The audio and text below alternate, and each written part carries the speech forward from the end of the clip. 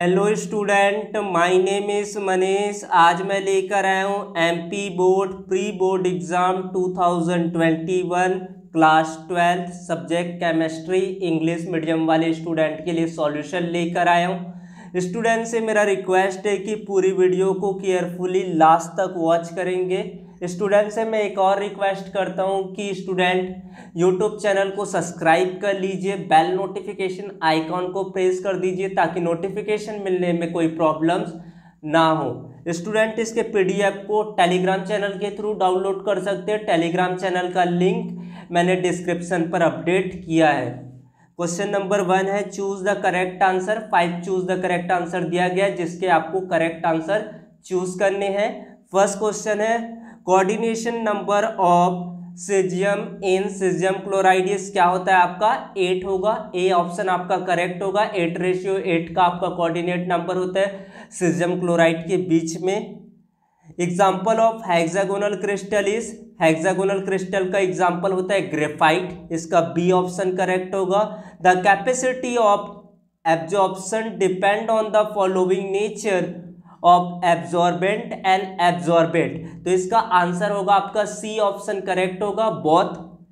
Fourth question है strong base आपका क्या है डाइएथिल एमीन। डाइएथिल एमीन आपका स्ट्रॉन्ग बेस होता है। हीमोग्लोबिन इज, हीमोग्लोबिन क्या होता है बच्चों कार्बोहाइड्रेट होता है। डी ऑप्शन इसका करेक्ट होगा। उसके बाद है fill in the blanks.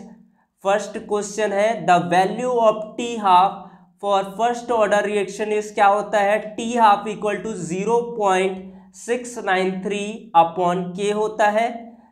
The conversion of colloidal solution into precipitate is called, बोलते हैं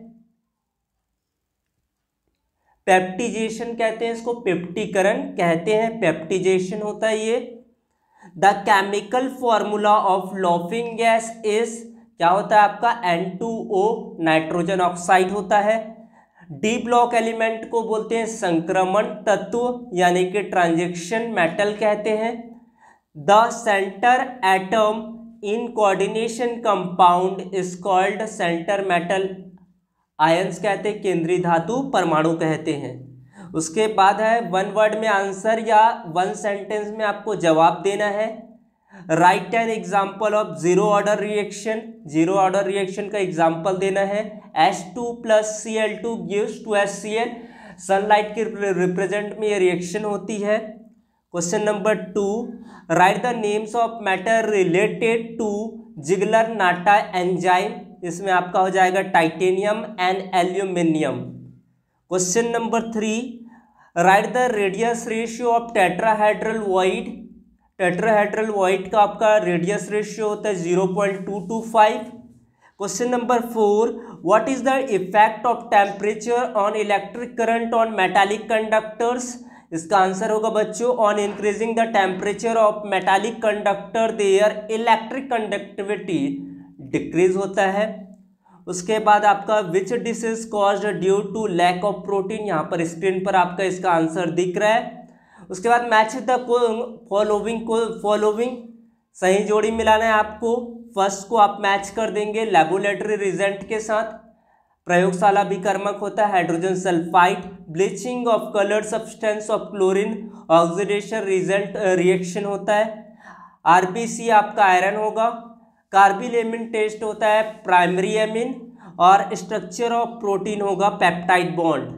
उसके बाद मोलरिटी का आपको डेफिनेशन लिखना है। Molarity of a solution it is the number of moles of the solute dissolve पर लीटर ऑफ द सॉल्यूशन होता है। मोलरिटी इक्वल टू होता है moles of solute into 1000 upon volume of solution in ml/r centimetre cube होगा।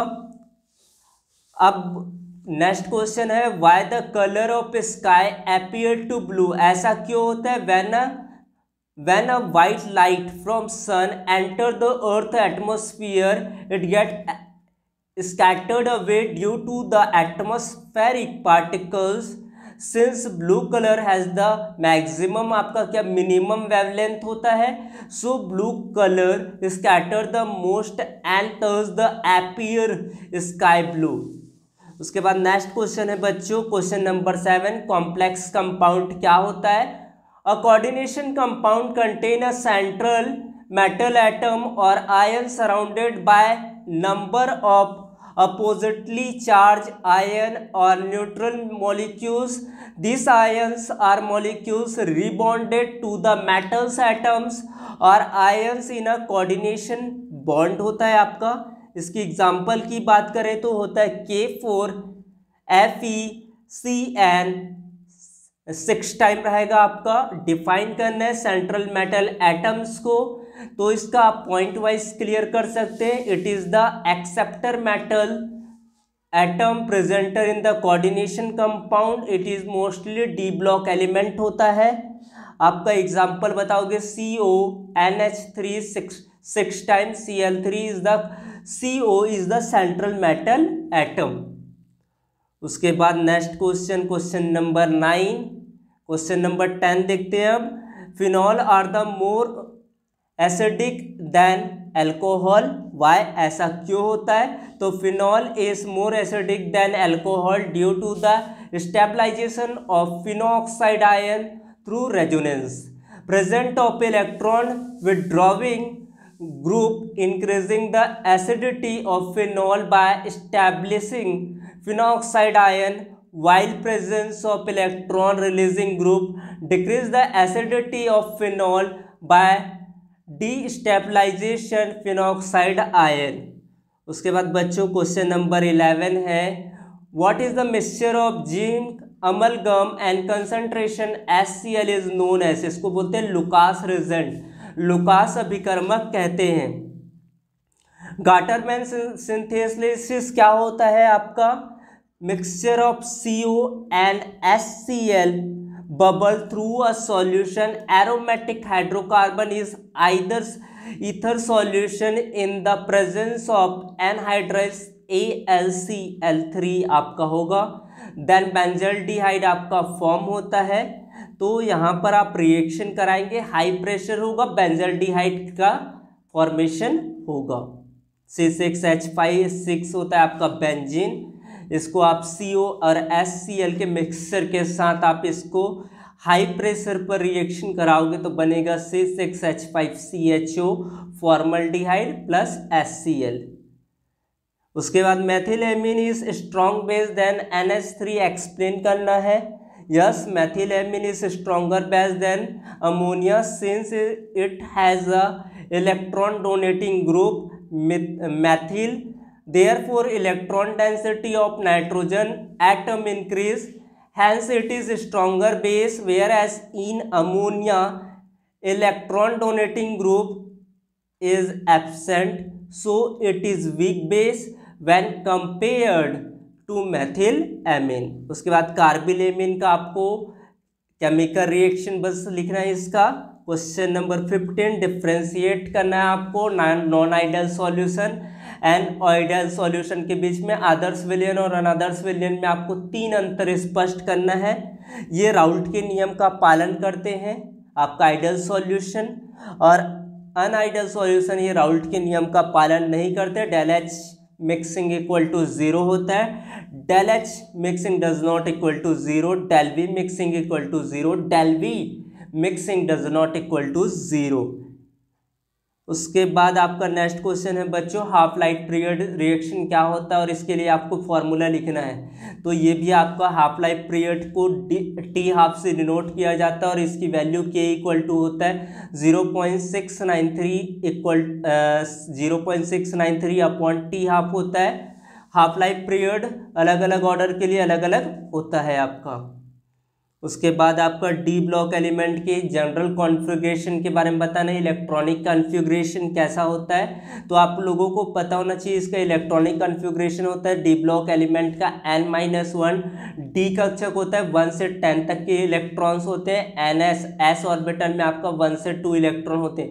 The n-1 stand for the inner D orbitals which have 1 to 10 electron and outermost ns orbitals में have आपका होता है 1 और 2 electron. However the generalisations have several expectation exceptions भी होते because of very little energy difference between n-1d and ns orbitals होते हैं। Phenol और अल्कोहल में आपको डिफरेंस बताने हैं, तो ये भी मैंने अच्छे तरीके से आपको रिप्रेजेंट कर दिया है। क्वेश्चन नंबर 19 है आप लोगों के, what are essential and non essential amino acid क्या होते हैं। तो एसेंशियल एमिनो एसिड होता है amino acid which must be supplied in our diet are called essential amino acid कहलाते हैं।